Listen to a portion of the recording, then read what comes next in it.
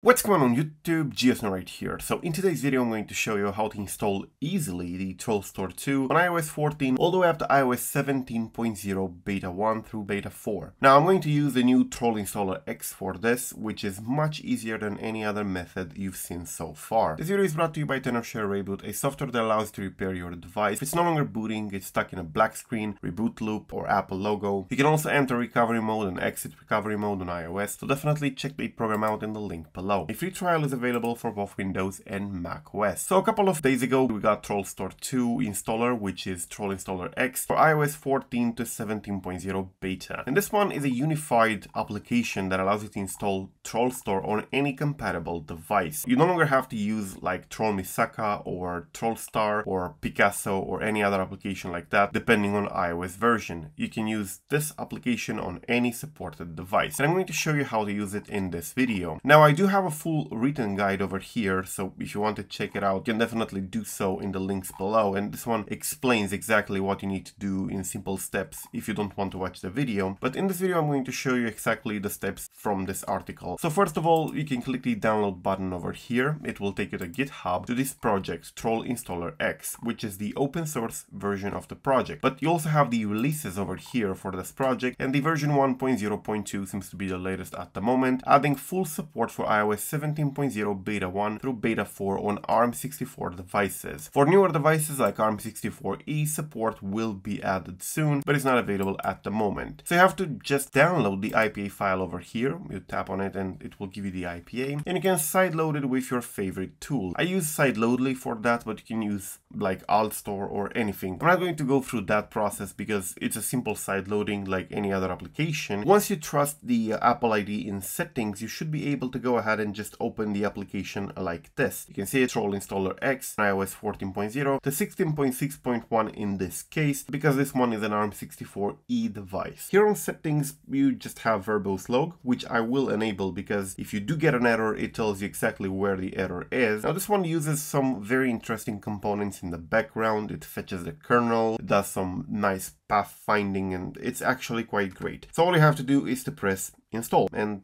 that's it. It's going to use the exploit in the background. It's going to download the kernel from Apple. And once it does that, it's going to use the appropriate exploit for your device. And you should be able to see this, the persistence helper option. This one essentially asks you where do you want to put TrollStore persistence helper, which allows TrollStore to continue to work even after a reboot. Usually I choose an application that I don't use from the stock ones, like either books or podcasts or tips. Tips is one of the most used, but you can use any of these in here. I'm going to go with tips this time. Alright, so after a couple of tries, which it can take a couple of tries to install the persistence helper, we now do have TrollStore installed, and it did respring. In some cases, it may actually fail to install TrollStore or the persistence helper, in which case you just have to reboot the device and try again. In my case, it finally did it. It finally managed to install the persistence helper, and I can go here to tips, and it should contain, as you can see, the TrollStore helper instead of the tips application. Now you just have to open the tips application or the application that you selected and press install TrollStore over here. This will install proper TrollStore, and after this, every time you reboot the device, you should still be able to have TrollStore installed. As you can see, we have it in here. So that's how you install TrollStore with this application. It's pretty easy to use. Sometimes the exploit might fail depending on the device you have. You can just reboot the phone and try again. I do have a complete guide over here detailing each step, so definitely check it out below. Thank you for watching. I'm GS Now.